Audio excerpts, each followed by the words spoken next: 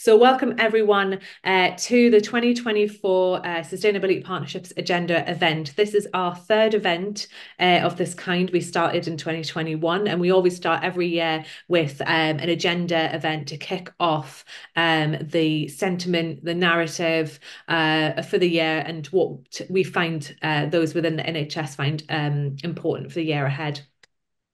So I'm going to start with an introduction video. We are then going to hear from Nikki Stevens. She's going to introduce herself. We then have Richard Schofield finishing off with Ben Tong, and we have an extra special guest, Tim Evans as well, who's going to say hello. So I'm going to start with my animation, which is gives everyone a bit of a feel for what we're all about. So everyone in the panel is going to have to let me know by a way of thumbs up that you can see my screen.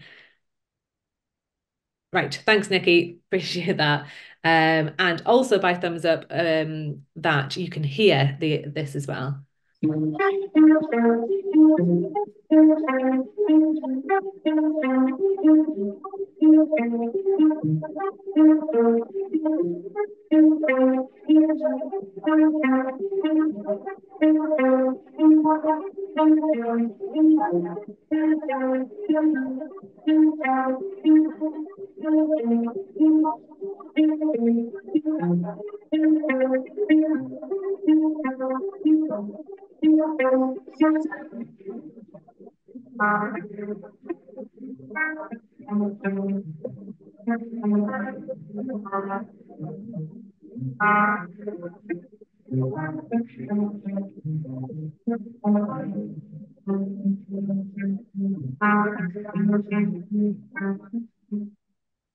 I'll stop there.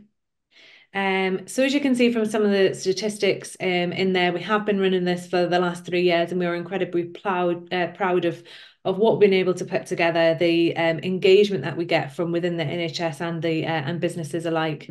We're really, really happy to see so many people here today, so many people from across the entire country, and just ongoing support. And we hope to be able to serve you with a similar support, engagement, and content that's valuable to you throughout the year.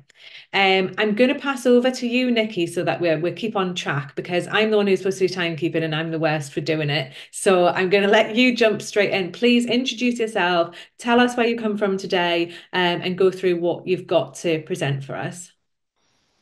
Thank you. I'm going to start presenting already, if that's okay. Give me a sec.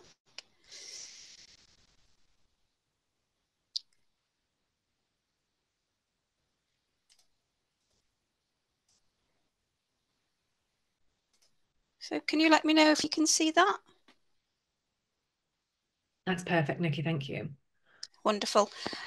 Okay, so hello everybody. I'm Nikki Stevens. I'm the Environment and Sustainability Manager for the Welsh Ambulance Service, or WAST as we call it.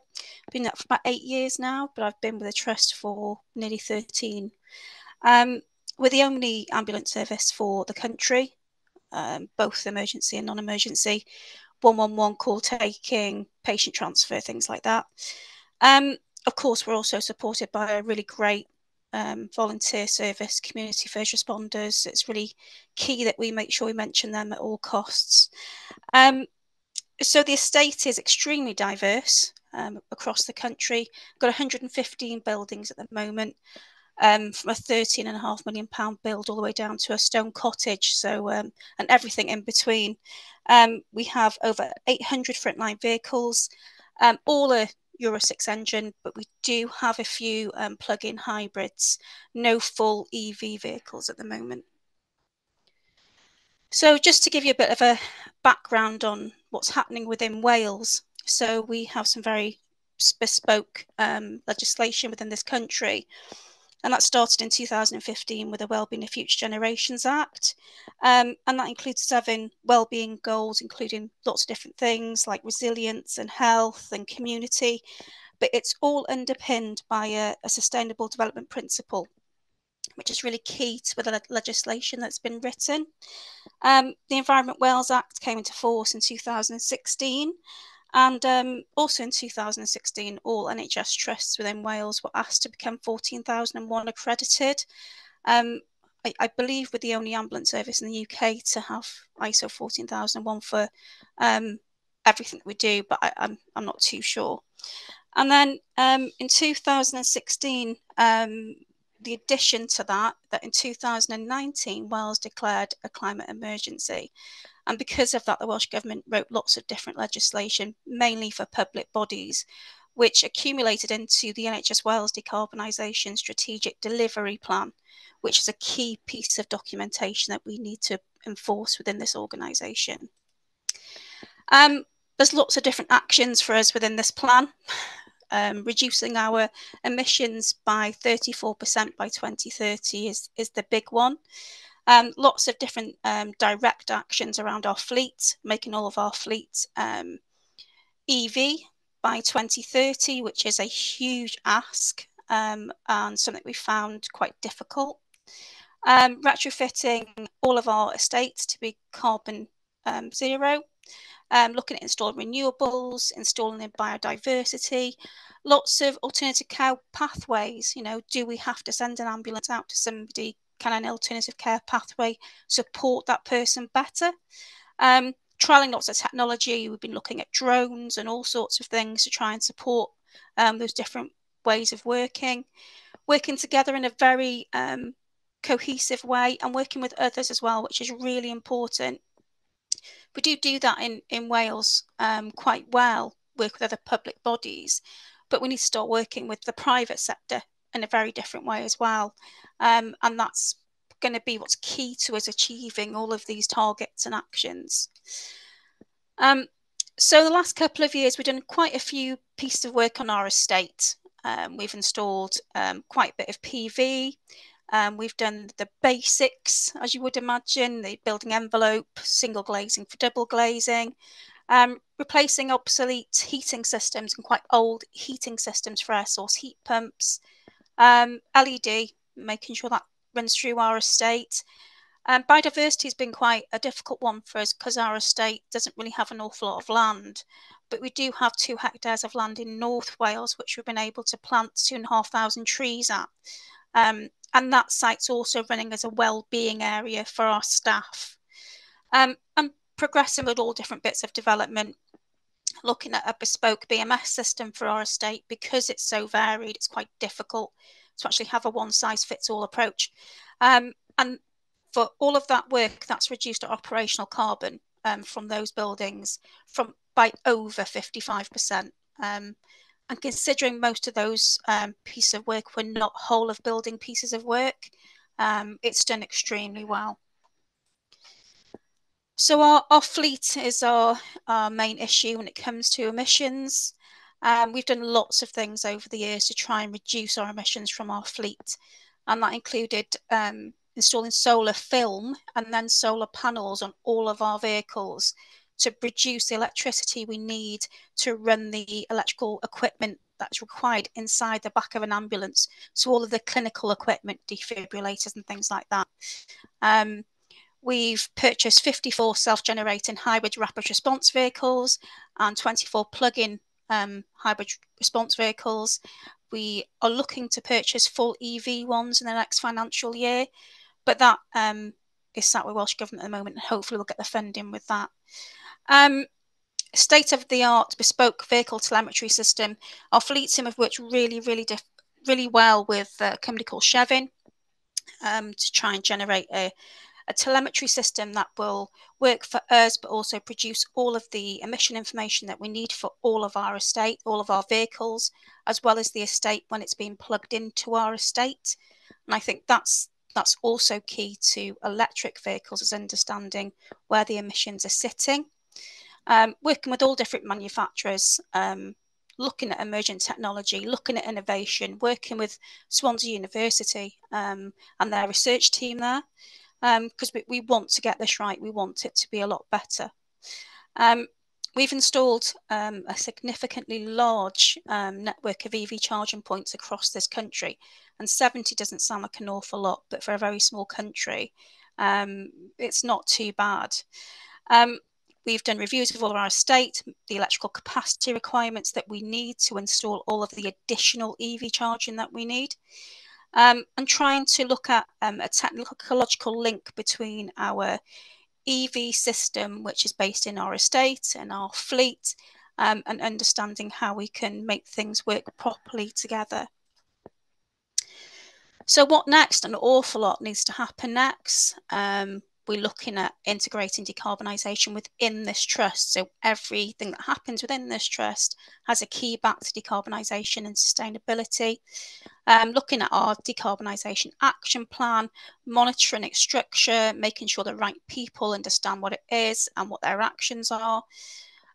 We've published a sustainable retrofit design guide for WAST buildings. It's bespoke to our estate. That will support our capital delivery team in retrofitting our estates to a very safe level, rather than making sure we don't go a little bit overboard in some of our estate buildings.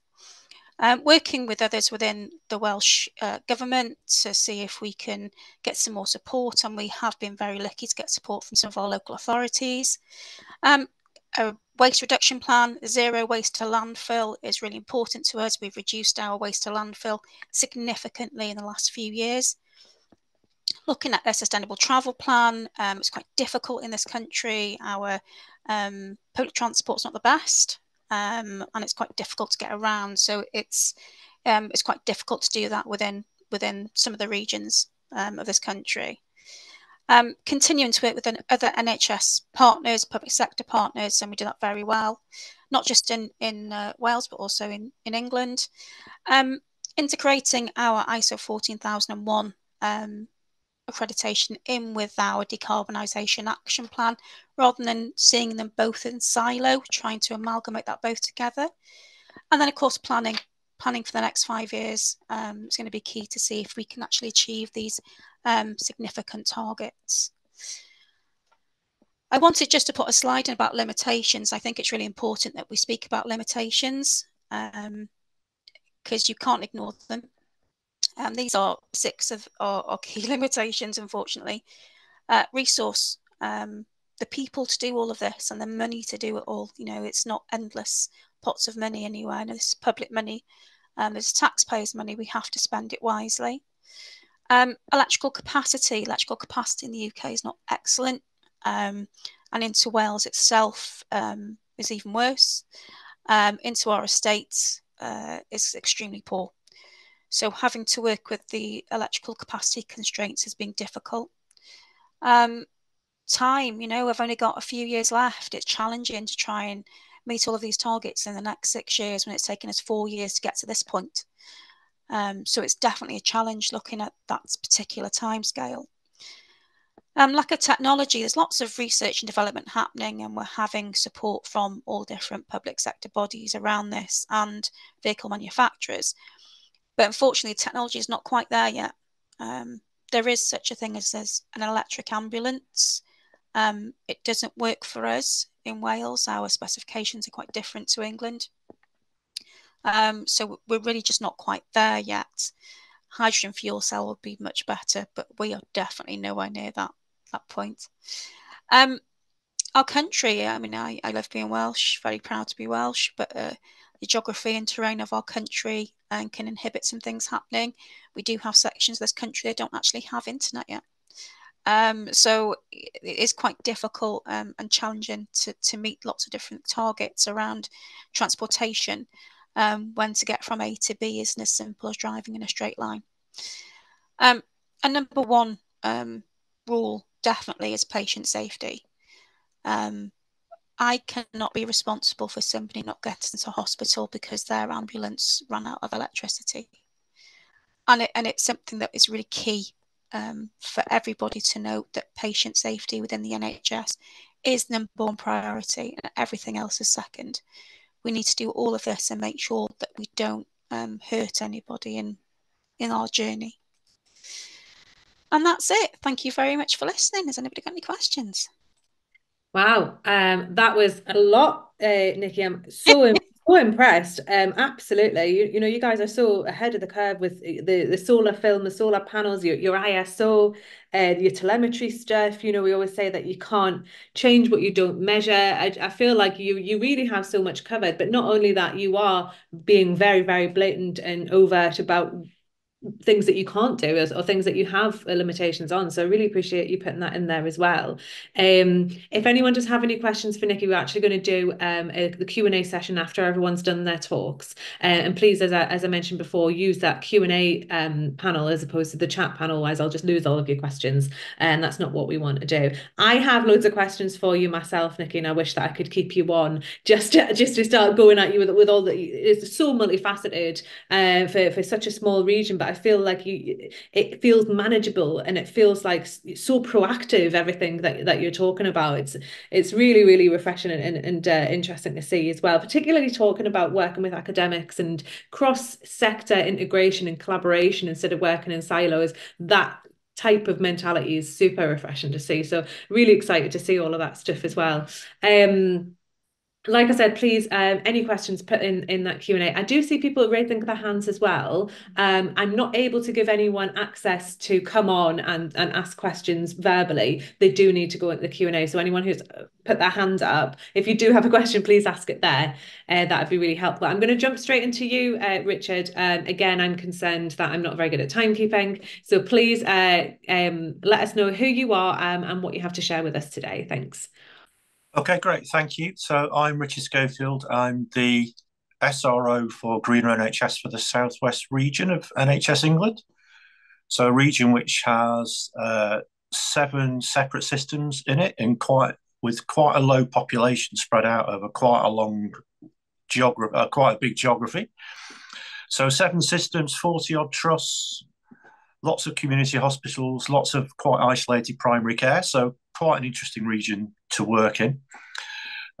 First of all, we're all in quite an unusual place being involved in this program in the NHS, because it's a program that's actually delivering on its targets at the moment, which we should all hold on to for dear life. And let's hope we can continue that. So, you know, an optimistic starting point. And certainly from my perspective, since I've taken over this role, much more engagement throughout systems and trust than we would have seen even 18 months ago. So that's all really good stuff. So just one area of major development from the Southwest, and I'll move on to some of the more mainstream stuff. So last year, we volunteered as a region to develop the NHS Net Zero work out of or beyond travel and transport, medicines and estates, and into major service design, planning and implementation. And to try to move away from options appraisals that simply look at what's the carbon impact of an option, and actually move it all the way forward to say, can we actually begin designing options for major service change, which are partly based on a reduced or low carbon option that then goes forward as an option through the process rather than simply being evaluated for carbon at the end. And we did that purely through demand from our systems. They're absolutely itching to build carbon elements at a really serious level into their major service reconfiguration, which is absolutely fantastic. So we've been working with Somerset, who've been redesigning their community hospital and out of hospital provision. And one of their key building blocks around building options is, how can we minimize the carbon impact and how can we take carbon out of the system whilst redesigning services fundamentally? Really exciting stuff. And so we in the region, with help from national colleagues and colleagues within the system, have been developing a sustainability tool that helps systems build options for the future, whether that's through a purely NHS-led service change or whether it's through procurement that could involve private or third sector, so that we're looking at sustainability through one tool, but which you can then use for many different purposes in terms of moving service design forward. And the feedback we're getting from that is really positive. And we think that in the next 6 to 9 months, there will be procurements. There's some going on in Dorset at the moment. There's redesign work going on in Somerset and Devon that will actually have schemes which have been developed with decarbonisation in mind, rather than just looking at the impact of carbon on options that would have otherwise been developed. It's a really big step forward. And if it works, and if we can actually get options adopted on that are significantly informed by decarbonisation, we're really excited that we could roll out across more systems and potentially nationally. So that's the big thing that we're putting a lot of resource into seeing whether we can make that work. And it's a really complex bit of work, but if we can do it, it'll be fantastic. Hopefully for the whole country. I hope you can hear my enthusiasm for this. I spent a lot of my life on that stuff. And then moving up to some of the areas which are the kind of the traditional areas of driving carbon out of the core NHS. So what are we doing? So the medicines work, we're doing really well on all the traditional stuff around gases and inhalers. We're doing really well on that. But again, what we're getting is a lot of appetite from our clinicians in community and primary care for them to say, what can we do in a structured way that's transferable from one practice to another, one PCN to another, one community hospital to another. And so we asked people we gave them a menu of different ideas of which could we try and do at scale. And the one we came up with was a fantastic scheme, which was created by a single GP, Deb Gompertz in Somerset, which is called Check My Meds. So every time a clinician sees a patient who's a long-term patient with multiple conditions, they do a meds check. And what they find is 25 to 30% of meds are wasted, which has significant carbon impacts. It also has lots of other negative impacts around wastage. Also has clinical impacts about what's the clinical outcome for patients who aren't taking the meds that they need, or do they need them? Query. But it's one of those fantastic initiatives that can be done really easily, that is clinically useful and is very easily transferable within the clinical community, and which extends us beyond some of what we know are the big carbon elements around things like gases and inhalers. So just taking these initiatives out into the community is proving really, really powerful.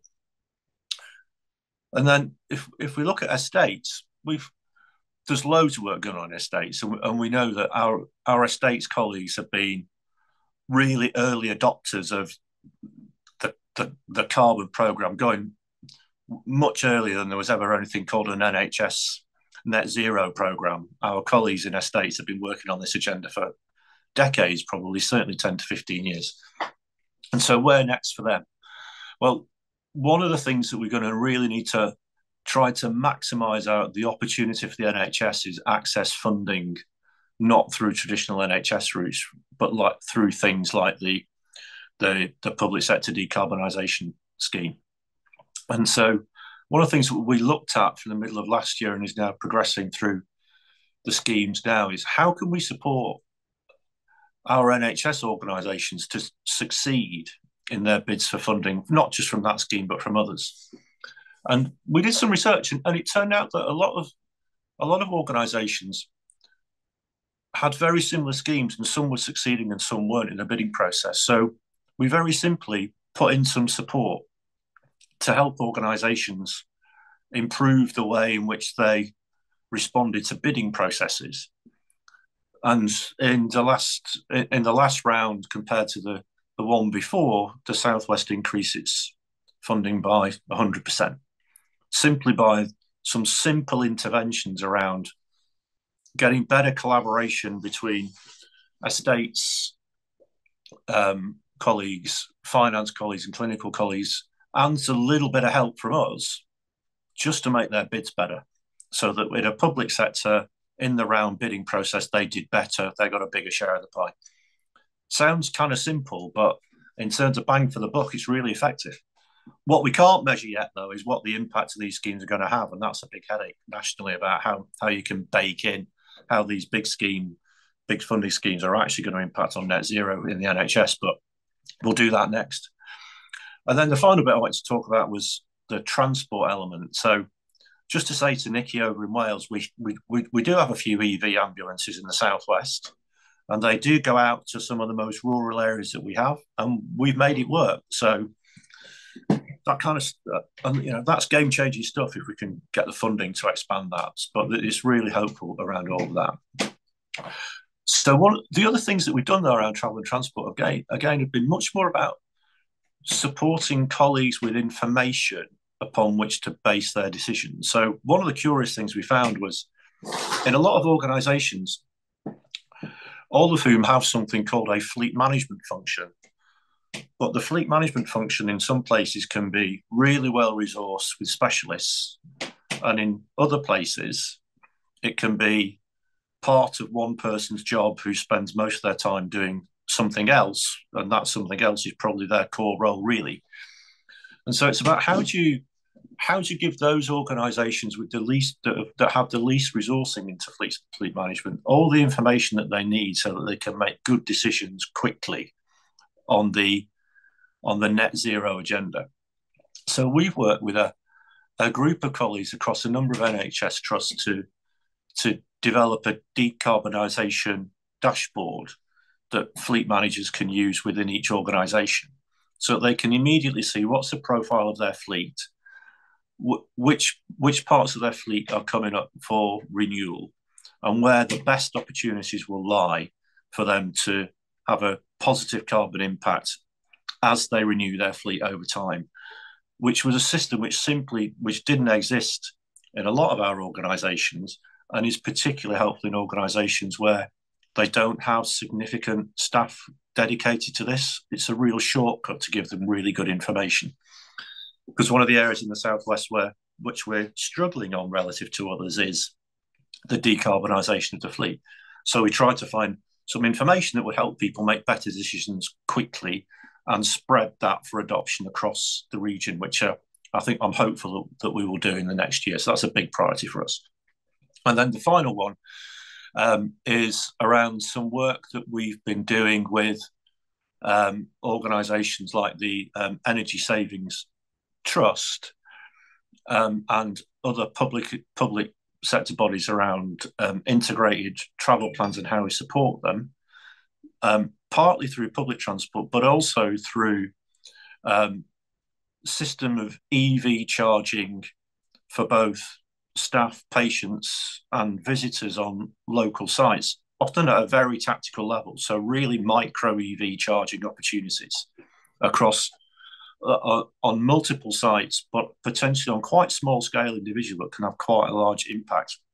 And things like the availability even of slow chargers, for instance, for staff who can leave a car to charge over many hours at work. Those kind of very micro initiatives, as well as looking kind of at integrated transport plans with public and private sector partners. So what we tried to do is to come in with some really specific initiatives in each of the major pillars and try to spread them rather than work on 100 different ideas at quite small scale. So I'll stop there. Obviously happy to take questions now or later. Thanks, Joshua. Thanks, Richard. Again, so much to go at, so multifaceted. I love the piece around supporting people with information to make better decisions. I feel like that's something that's quite intrinsic, and that's something that we do at Sustainability Partnerships with all of the content and the webinars and everything that we produce is just showing people what's out there so that the decisions are far more informed.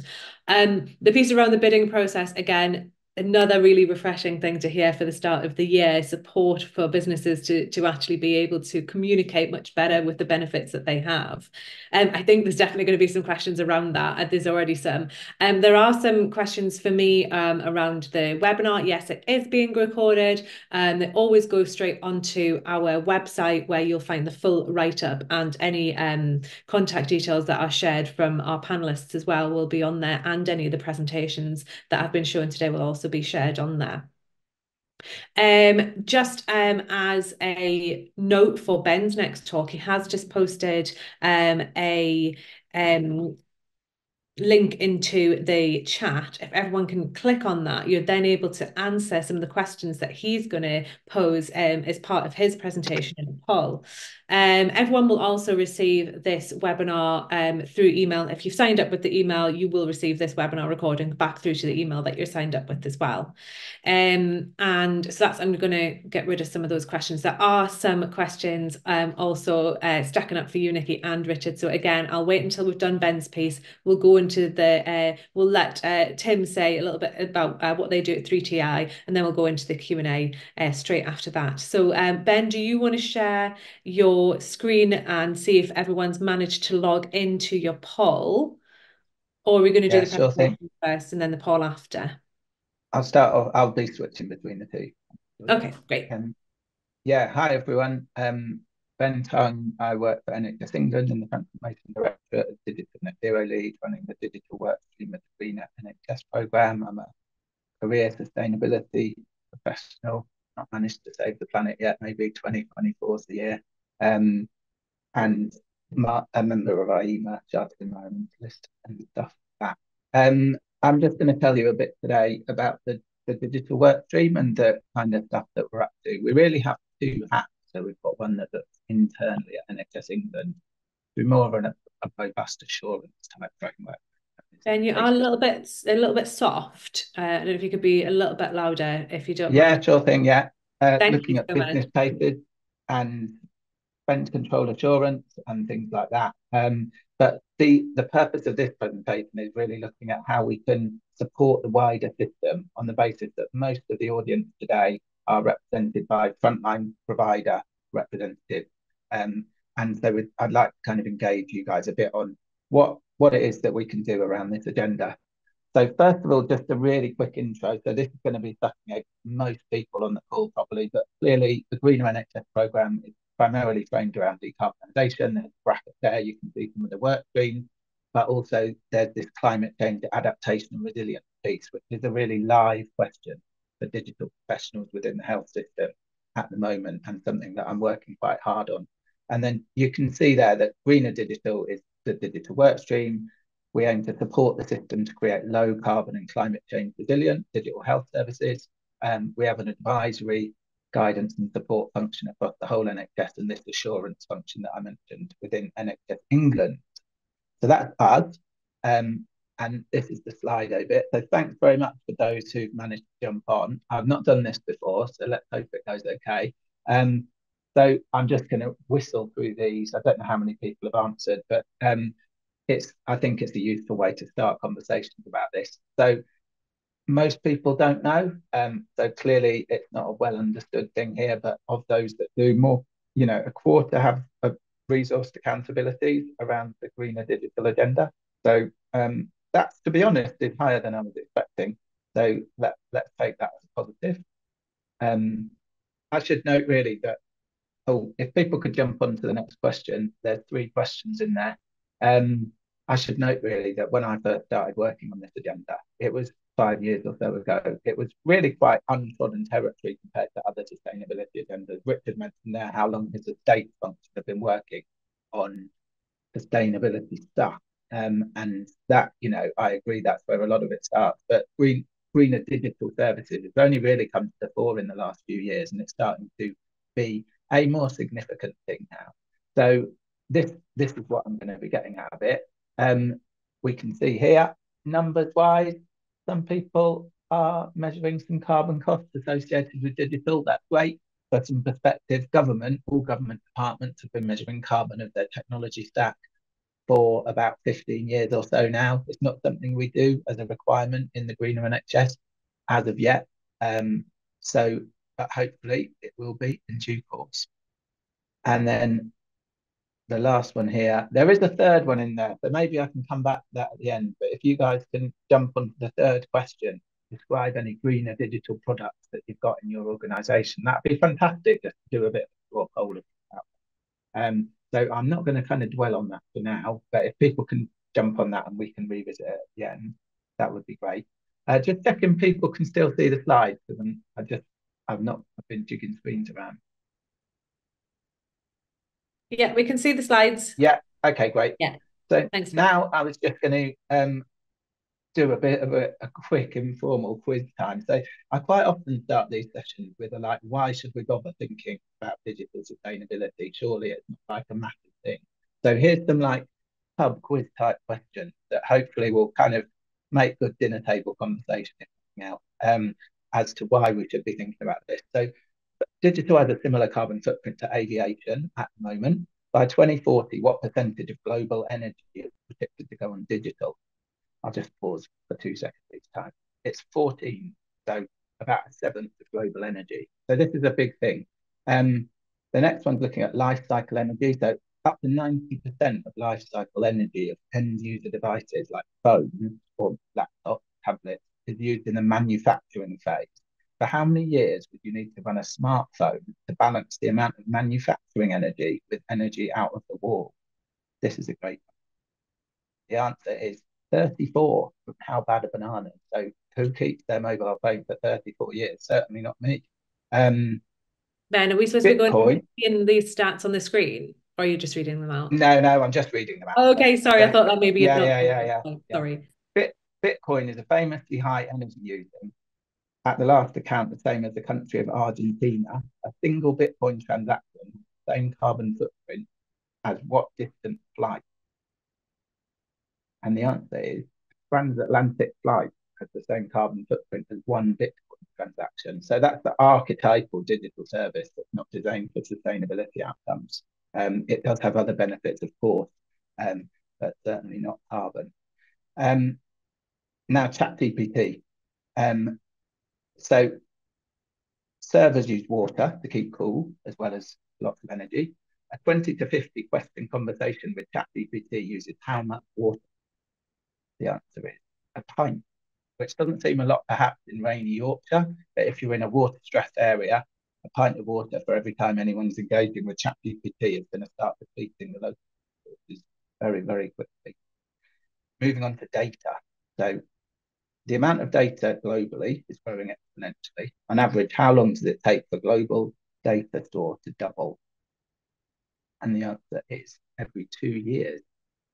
And then building on that, how much of the data that we keep does nothing useful? This is what we call dark data. So the proportion of data that's dark globally is a whopping 55%. So of that exponential growth, more than half of it isn't doing anything. And essentially data equals energy equals carbon. And all of that is being wasted against that 14% predicted for 2040. So when you start to stack these facts up, you start to get into some quite interesting terrain when it comes to this agenda. And then lastly, a really practical one. The video uses significantly more information, and that's data and energy, than audio.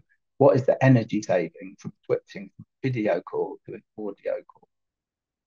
And the answer is 96%. So an absolutely vast savings. And hopefully those collectively have kind of sort of whetted your appetite a bit to start to think about the topic. So now I believe these slides can get circulated after, so I'm not going to run through them in granular detail, but just to give you a bit of a flavour of the stuff that we've been doing. So this is our kind of digital work stream on a slide. You can see our graph on the left that shows where the carbon sits in the technology stack. You can see this seesaw thing on the right that looks at our net carbon benefit lens that we use within our work. So we're thinking not only about the carbon within the technology solution, but also how do we use that technology solution to enable maximum carbon benefit, which is really, really important. We do that in a programmatic perspective, looking at particular bits of software or digital projects and interventions. And then on the bottom there, you can see some of our priorities around circular devising, data storage, software. And so that's a bit of an introduction to the kind of stuff that we've been up to in 2023. And then another bit that's really important to touch on is working with the supply chain. So virtually all digital products are going to have a really significant supply chain to them. Here you can see a version of the NHS supplier roadmap. So you've got things like that public procurement notes around social value and net zero mapped in. Really excitingly, from 2028, we're looking at product-specific carbon footprints, which for digital hardware is already out there. So lots of, you can quite accurately already look at the carbon footprint of a computer or whatever. But for software, that's a really kind of developing area, and it's really quite a complex kind of calculation. So that's going to be a real game changer. We've also got these requirements coming from government. So this maps into our government spend controls. In there, there's a bit more. So there's net zero stuff like NHS, but also looking at the economy and transparency and accountability. So that's what we have to demand of our suppliers in that space.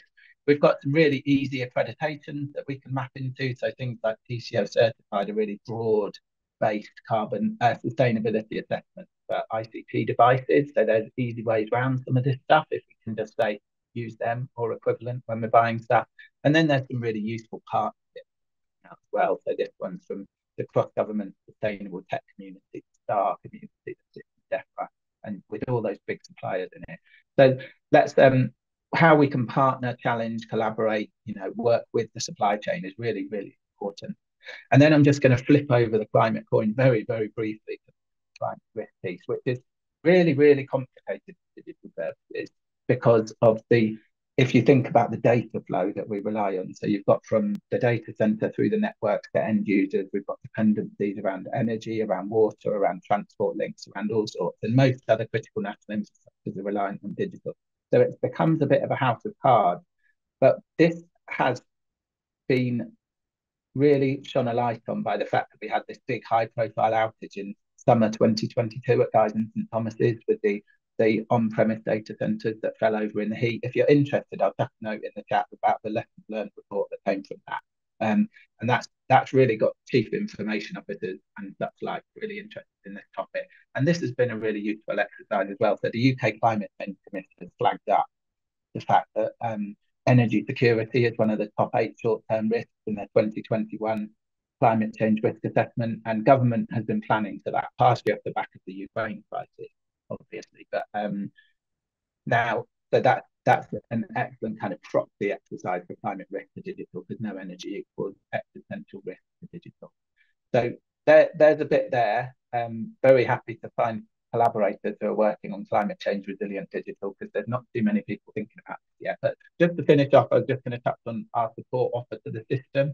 So if you're kind of wondering about this net gain approach that I mentioned, there's a little graphic on the left there about it, that's the software and hardware direct benefits of and then the benefits of digitization as well. And then you can see on the right some of our kind of low carbon design choices. So this is a short list of our longer checklist that sits in our carbon tooling, which is on the digital net zero futures page. So if you've got an nhs.net account, you can go in there and get our tooling off of it. That's already written informally into the NHS England business case processes, but within the wider system, we're using that as kind of good practice at the moment.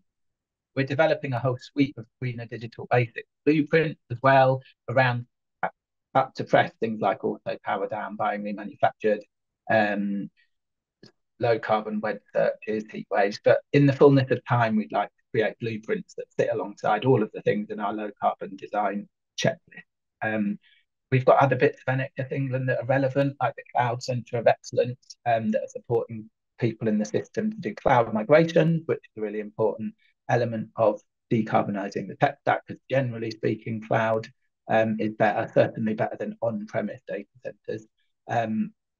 And then we're starting to get funding coming through for ICB engagement as well. So this year's the first time we've funded anyone. We've got Somerset, Sussex, and Humber and North York funded for proof of concept work and the things you can see there, baselining, testing up things, sustainable digital procurement and best practice case study creation.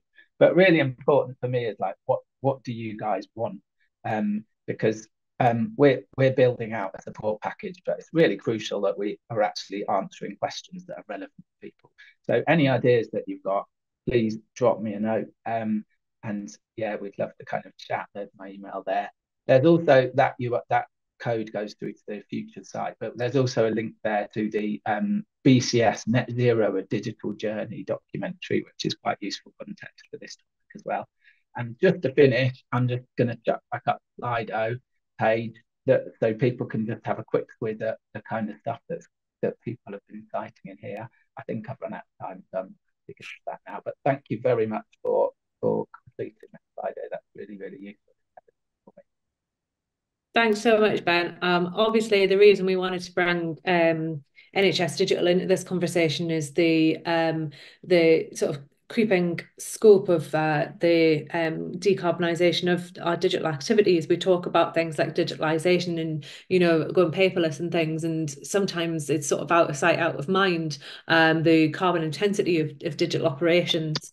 And that's why it's so important for us to have Ben on this call today as well, to talk about things that are a little bit perceived potentially as a little bit more ephemeral than something like the hard bricks and mortar of a estate, or electrifying the fleet, for example. Can I please bring Tim in to give literally a couple of minutes intro into 3TI? You guys are speaking on our next webinar, so you'll have a real opportunity to engage with our audience. But I wanted to bring you in, Tim, today as the sponsor of this event to say thank you for that, and to give a bit of an intro to you guys at this point. Yeah, hi, good afternoon, and thanks, Georgia. Have I understood correct? You don't want a presentation from me this morning? No, we don't. We've got about only 13 minutes left in this session. I can do a presentation in 13 minutes. I think we got it. I've actually sat up last night doing a presentation for you. I'm determined to present it. Okay, I mean, we need to do the Q&A as well. Okay, fine. So let me go panel. through this really quickly, and Yeah, okay. thank you very much for having me along. Georgia, I also have to apologize. You sent me a LinkedIn connection request, and I thought, oh, it's another marketing agency, and I deleted it. We're not just another marketing agency. So look, I have got a presentation because this audience is really is very relevant to what we do. 3TI is a solar company. I hope you can see my slides now, my screen. 3TI stands for Three Technology Infrastructure. Those three technologies are solar, batteries, and EV charging, and we combine them in car parks. You can see there the sort of clients that we've got. We've finished a project just recently with Eastbourne Hospital that I've got a few slides for you. We're also a registered B Corp, which is very unusual, in the UK, but certainly in the solar and renewable energy sector. Our motto is driving on sunshine. Those of you who still drive a petrol and diesel car, you're actually driving on sunshine from 200 million years ago, which was the sunshine that grew the tree that fell over that made the fossil.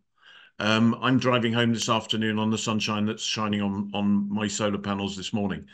So that's what we do.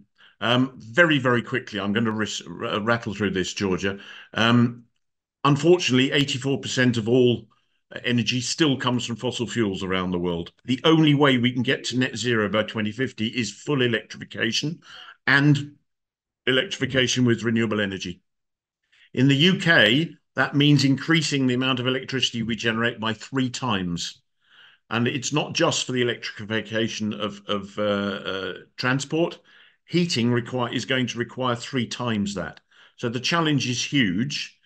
If we break that down into the 3 challenges that we see, we need to increase solar energy dramatically by 5 times. Nicola was talking about how many charge points she's installed with her team. We need 23 times more than that by 2035. And if we're going to do all that, we have to spend 50 billion on upgrading the grid to be able to achieve it. What we do at 3TI is to combine solar, batteries, and EV charging in car parks primarily. And we then put in smart microgrids on site with our various installations, which allow us to connect to places. Nicola, you said you've done a survey of grid capacity surveys on your sites. I will wager that we will be able to come out with a much bigger connection than anybody has told you to date, for all sorts of clever technical reasons and things that we do. And we find with these systems, we can connect quicker and cheaper than the local network operator will tell you. Eastbourne Hospital, very quickly, which is the one that we've just finished. Here are just some photographs of it. It's about 500 parking spaces just outside the hospital. They give you some idea of what a solar car park looks like. There's the hospital in the background. They were able to keep using 75% of the car park all the time we were installing. So we're very used to working in these sites, and we know parking is a premium on hospitals. And this unit also has 20 EV chargers. This is a staff car park, so those EV chargers are available to staff parked during the day when they're at work. That's what it looks like. It all looks very nice. If we want to talk about some numbers, somebody else was saying they put some solar on a rooftop. If we just really focus on the right-hand side column, you can either pay for this, and you can spend on a megawatt install, which is about 300 parking spaces. You can either spend £1 million on it, or we can fund it and sell you the electricity at 15p. And we can do that for the next 25 years without you putting any money in at all. And that's precisely what we've done on our sites.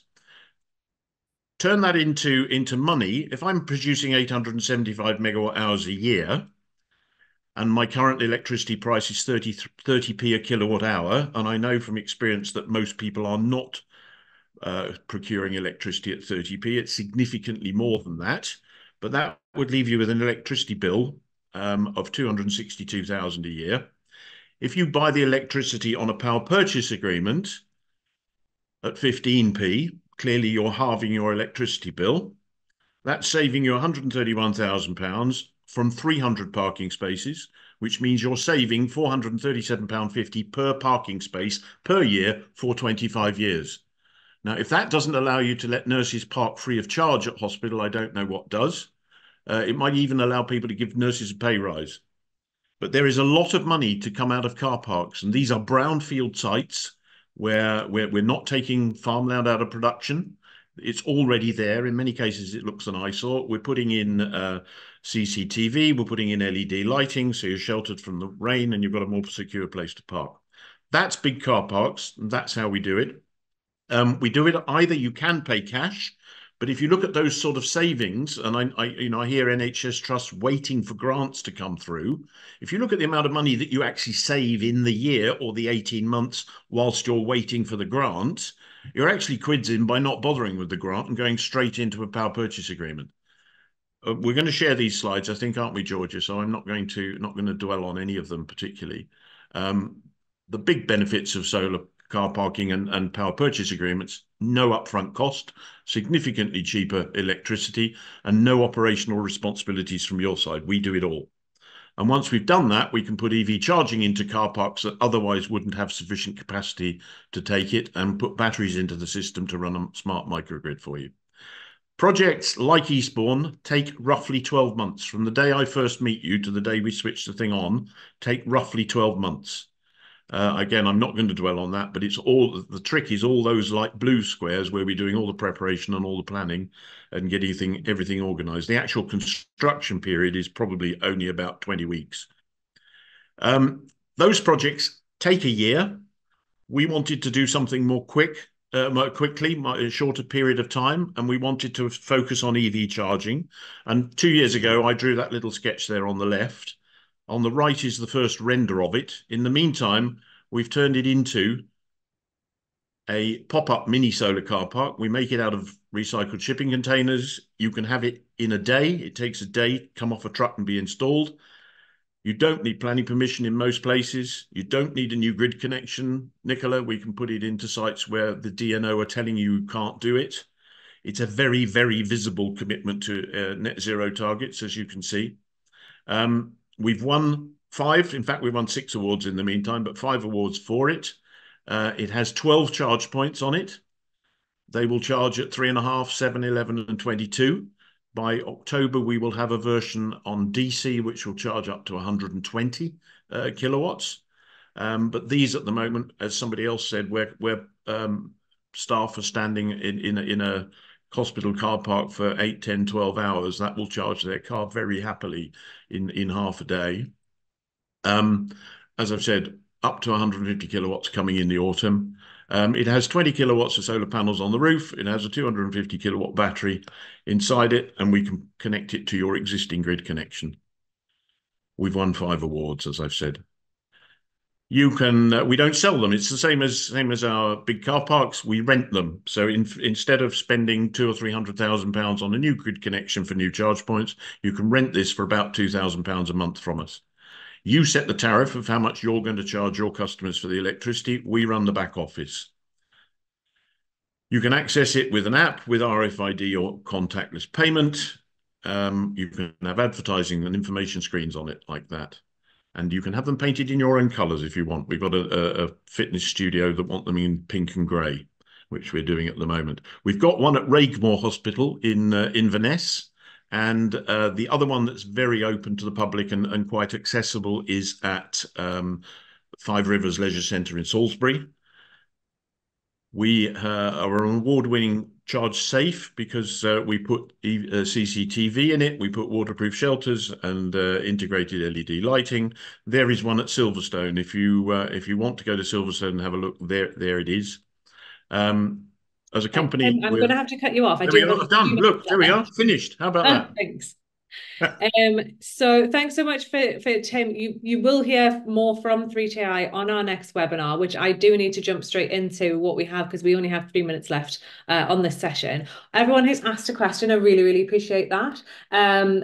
The panelists have been doing really, really well and gone through and answered a load of them personally and typed in some answers. And Ben has been working away furiously on the chat function as well, chatting away with people. What I'm going to do is I've copy and pasted all of your questions. I'm going to pose them to our panelists and have their answers written up in the full event write-up, which will be sent to everyone here on email as well. So don't worry about those questions. We will get them answered for you if you've put them in the Q&A. If you've put them in the chat, please now transfer them over to the Q&A and we'll make sure that they get posed to the panel.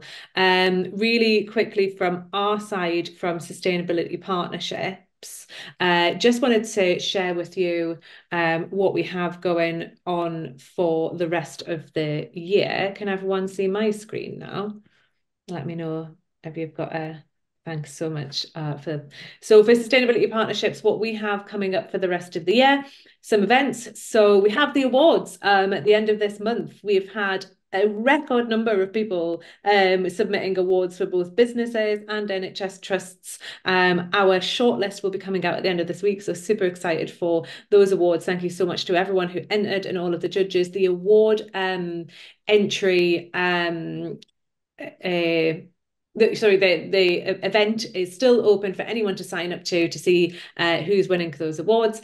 21st of February, we've got the future of healthcare is green, and look at sustainable tech solutions. So that's when we're going to be hearing more from the 3TI team.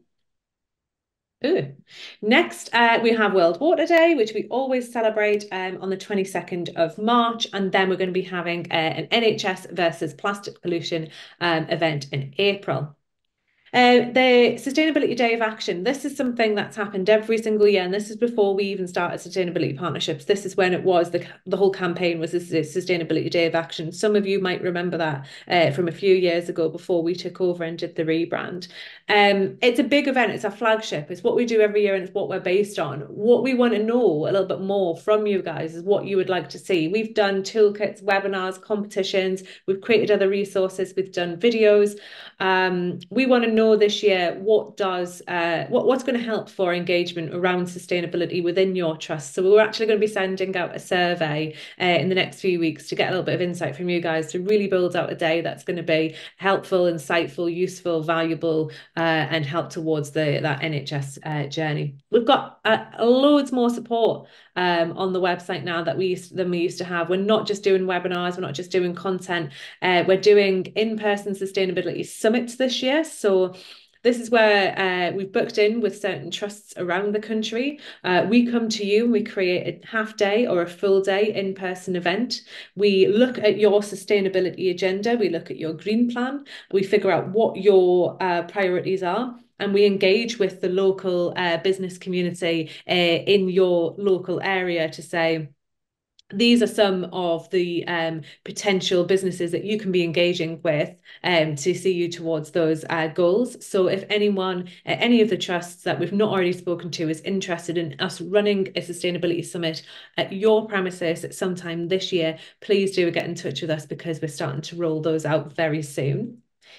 And then we also have communication and engagement support. So this is what I was saying to Tim, that we are not just your normal marketing agency. We also come in, look at your green plans. We can create full animated versions of your green plans, like the animation that you saw at the start of this session. We're doing anything that you need printed, physical, email, or physical or email and newsletters. We're doing TV screen, we're doing social media, we're doing anything that you need within your trust to ensure that you are engendering that sustainability mindset right through to every single member of staff, and you're engaging with everyone. So that is what we have coming up at Sustainability Partnerships for throughout the year. Sadly, we have run out of time on this event, and it's been unbelievably well engaged with. I really, really appreciate everyone submitting everything in the chat. And I know that some people are starting to fall away now because we are slightly over time. So I appreciate everyone for staying on. Thanks so much to Nikki. Amazing presentation. We will share those slides. So much happening in Wales, and we're really excited about what you've got happening there. Richard, there were some questions specifically for you as well. I know that a lot of people are interested in you sharing some of the best practice that you were talking about and how that can be knowledge shared across the country. Ben, there was a million questions for you. I know that you've been beavering away and answering as many as possible, and that you are absolutely an open book waiting for questions from people. So you've already put your email address in the chat, but we will share that as well, along with the event write-up and the slides and the video and everything that goes along with what we've done today.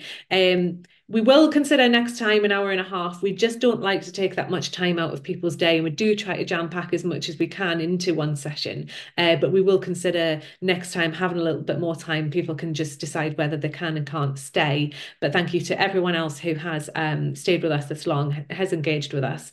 And we'll see you hopefully in February next month with Tim and some other speakers on some amazing new technological advancements in sustainability. But until then, have an amazing day, everyone. Be careful if there is any snow, and we'll see you next time.